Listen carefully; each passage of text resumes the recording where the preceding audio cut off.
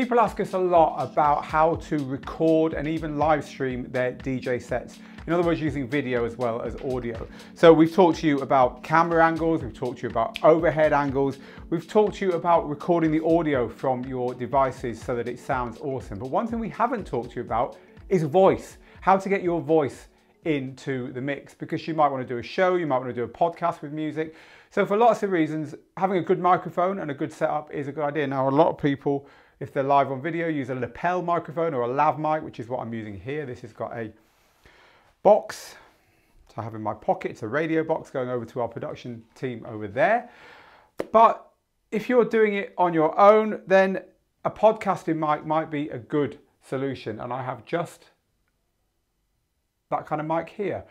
This is a Blue Yeti microphone. It's a very famous microphone for this kind of thing among podcasters for good reason. It's extremely professional and it does the job brilliantly. But when you combine it with an arm, this is the compass arm, they call it the compass arm, and this, which is called the Radius 3 shock mount, then you get something which is great on your DJ setup like this. So I can switch over from this to that, and as you can hear, it sounds absolutely awesome. You can get these things that go in front of it. They're called like pop shields, which are there so that the P's and the S's don't make the microphone sound a little bit unnatural.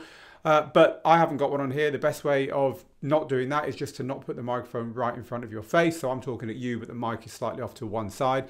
This kind of microphone, you want it 6 inches to a foot from your face. But now I can DJ and I can chat to my audience. I can take my comments over on Facebook or whatever, and it's all going to be very professional, very good sounding. So the shock mount is there to stop stuff you do here vibrating through and going into the microphone, which is a rookie mistake. So that's really nice. The arm itself has got adjusters so that you can make the tension right so that the microphone's weight doesn't pull it down or up and it just stays where you want to put it. As you can see, it moves like this, and it's got a mount on the desk which lets it be tightened up securely onto your table. You can also get a drill that goes through. So let's talk a little bit about the microphone itself, although this is kind of a review of the whole thing. Let's talk about the mic.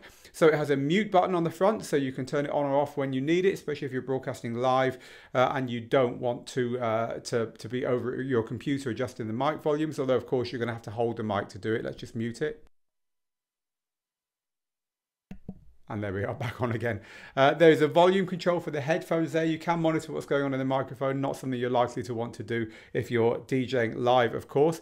But the interesting thing on this microphone is around the back. So around the back here, we have the choice of how you can set it up. So you'll hear my voice is altering as I move around. That's because this is set to cardioid, which allows this area to get all the love, and everything at the back and around the outside not so much, which means it cuts out a lot of background noise, which is a traditional problem with condenser microphones, which is the kind of microphone this is. So that's a great setting. It's the one you're likely to use. And also around the back here is the gain control, which is just the output volume from this to your system. It's a USB cable. It's nicely hidden through this arm, but there is a USB cable going off there, so it plugs directly into your Mac or PC. No drivers or anything required. It will just show as an audio input that you can record from there.